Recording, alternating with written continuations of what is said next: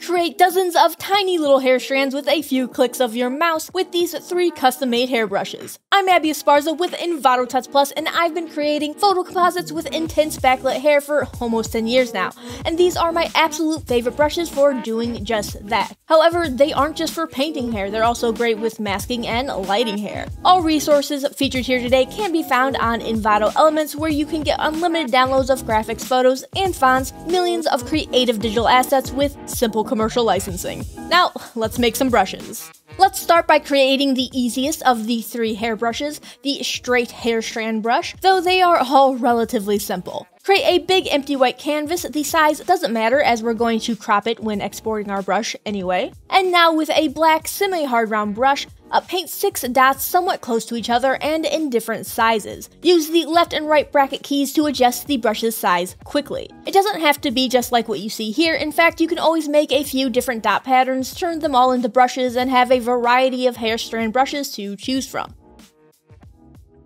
Next, hold Ctrl and click the layer icon of the painted dots to create a selection. Hit the crop tool to instantly crop the canvas to the exact size of the dots. Now let's go to Edit, Define Brush Preset. Don't worry about naming your brush just yet. Let's open a new canvas with a subject already extracted and in need of some hair to set up and test our brush on. Go to Window, Brush Settings to open the Brush Settings panel, and for the single straight hair brush, all we need to do is set the spacing to just 1%. Still, make sure and save the new brushes setting by hitting the square icon in the bottom right corner of the Brush Settings panel, or else you'll have to keep setting that brush to 1% over and over again. Now we can paint in some hair. This brush is best used with a tablet as it relies heavily on both pressure sensitivity and opacity sensitivity. However, the upcoming brushes are much more mouse friendly. This brush is my personal favorite go-to when painting in backlit hair, and I like to refine the painted hair with a soft round eraser brush. When painting backlit hair, I like to use either white or a pale color that matches the overall lighting of the image. I use layers set to normal, soft light, and overlay, as well as screen and lighten sometimes, creating multiple layers both below, above, and clipped into my subject.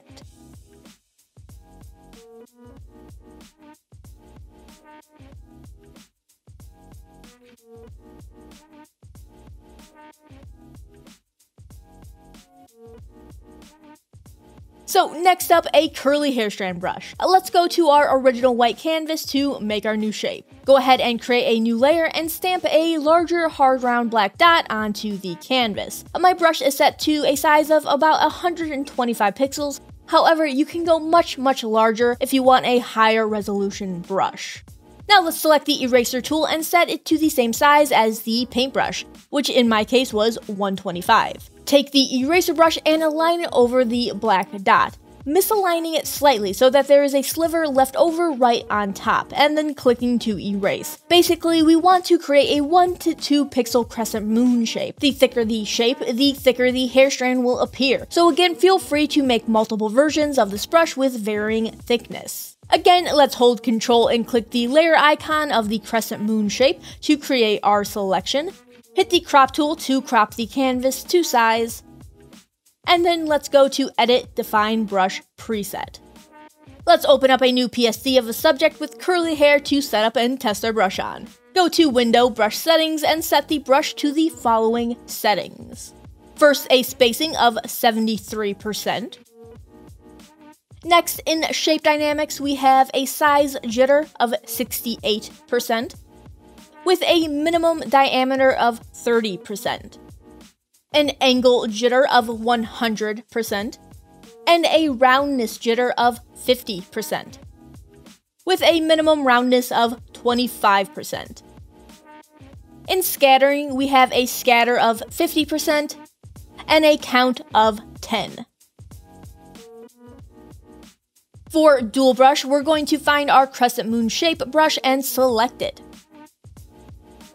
Then set mode to linear burn. Setting the size to 128, the spacing to 10%, the scatter to 0%, and keeping the count at just 1. Don't forget to save the brush using the bottom right button in the brush settings panel, or else you'll have to reapply all of these settings all over again every time you want to use this brush. But now you can use the brush. Don't be afraid to adjust the size of the brush to be larger, as it'll scale up well even if you made it smaller like I did. This brush works great with or without a tablet and is excellent for creating tiny hairs caught in the light and creating a dramatic backlit hair effect for people with tighter curls.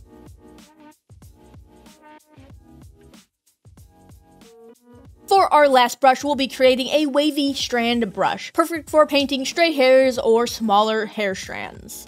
Let's go back to our blank white canvas and paint in a loose S-like shape, making it longer and less curvy. I set my brush size to 10 pixels at 75% hardness, but again, you can play with the thickness here.